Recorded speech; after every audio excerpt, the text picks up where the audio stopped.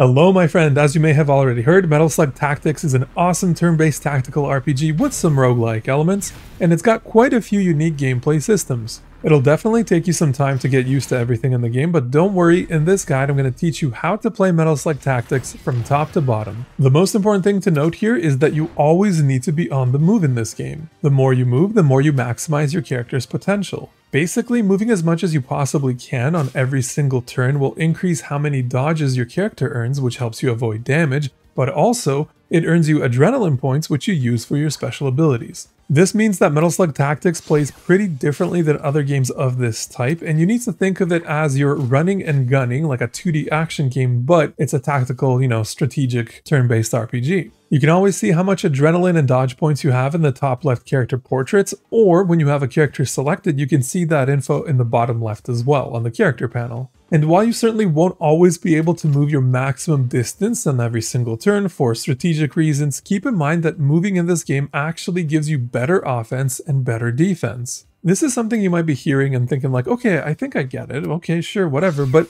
it's something that will probably take you a few hours in-game just to switch your mindset, to kind of wrap your mind around it, because so many tactics games don't play like this, whereas in this game, you feel like you're on the move at all times, you feel like you're the aggressor. Now let's talk weapons, and one thing you have to keep in mind is that friendly fire is on in this game, so you will absolutely end up hitting your teammates at times, and sometimes it might even be the desired solution to a problem you're facing. Every character has two weapons. The first one is your basic one that you can just keep using forever, it's your standard attack if you will, and then your second one is your special weapon with limited ammo. It hits way harder, but you have to be strategic about its ammo usage, and on the default difficulty, you don't have to worry about running out all that much, but it's still something you don't want to pull out for every single attack. So what I'm getting at here is that feel free to use your special weapon often, but make sure you save some ammo, especially for the bosses at the end of stages. Another important thing to note here is that weapons all have different ranges, the number of times they fire, and impact zones.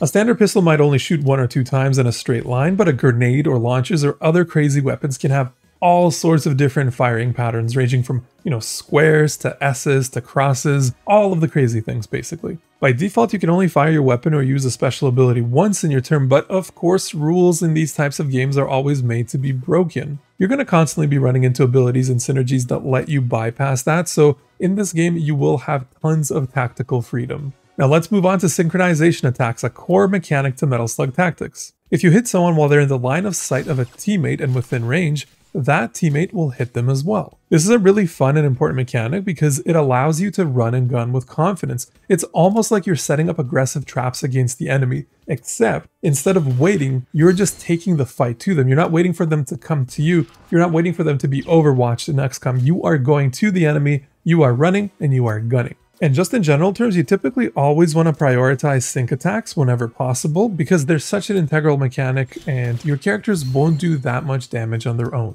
Just remember what I said before, friendly fire is on, and you can end up in sync attack situations where you end up hitting your own teammate after the enemy has been cleared out. This has happened to me countless times with me not paying enough attention. It will happen to you. It's kind of funny to be honest. But just keep in mind, friendly fire is on, even for sync attacks. Let's talk about abilities now, another core aspect of the Metal Slug Tactics gameplay, and really this is such a big topic. There's so many different abilities that you can probably do like a 2-hour video about this. So I'm just going to give you an overview to make sure you're set up for success when you're playing the game. Every single character plays wildly differently and has active and passive abilities. So some of them might be more support oriented, like, raising up shields, or some of them might be more firepower oriented, like calling in an airstrike. You can always check out your potential abilities between runs in the menus or read about the ones you have equipped in the bottom left character panel. Now, of course, abilities cost adrenaline points, which you mainly get from moving, like I mentioned before, and you want to be constantly using your abilities whenever you can. There's no need to be stingy with them because you'll always be refreshing those adrenaline points. Don't think of abilities as something special you save up for, think of them as everyday tools for combat. It's definitely going to take you some time to remember everyone's abilities or think about how they might work together with another ability, but don't worry,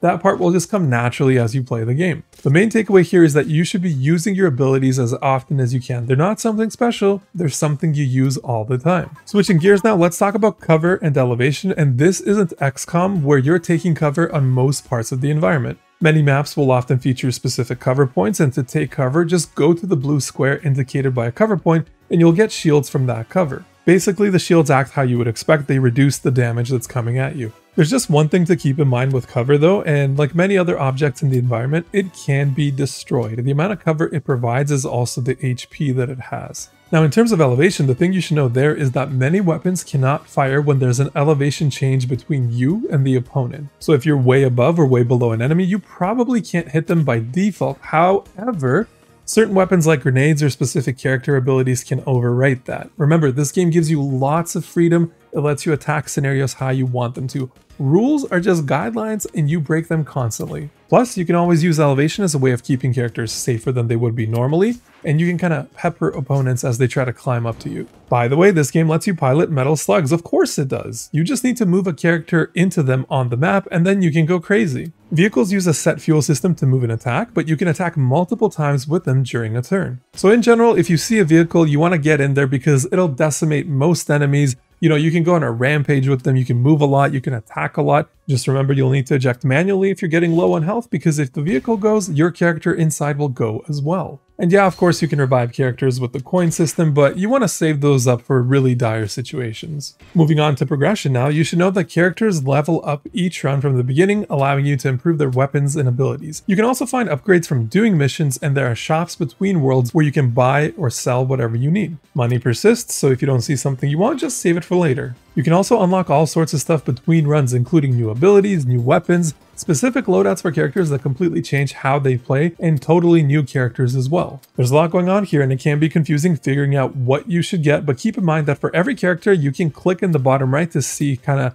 how they're supposed to play, quote unquote. You can modify that of course, but it will give you an idea of the playstyle for that character. And my general advice is simply think about where you're struggling or where you died on the last run, and look for upgrades that will try to negate that. Or if you're doing a great job already, you can just double down on what's working for you. Okay, we're nearing the end here, so let me tell you 2 things you absolutely need to know before I go. Number 1, you only need to do the main objective of a mission for it to end. That means you can put yourself in truly dire circumstances, but as long as you meet that objective, it's all good, you'll get the victory. Even if some of your characters get knocked out, no worries, there's no permadeath by default. So if things are looking bad, just focus on that main objective to get out of that mission. The other thing to know is that you can figure out what the missions are going to be by looking at their objectives on the map. You can only do 3 missions per world, so you might be tempted by the ones with the biggest potential rewards, but once you click on them, you might find that their objectives don't really suit your playstyle or personal enjoyment, or they might just be too challenging. So my advice here is just focus on the missions you actually want to do. Don't go chasing objectives blindly just for a big reward. Make sure you see the objective first and figure out,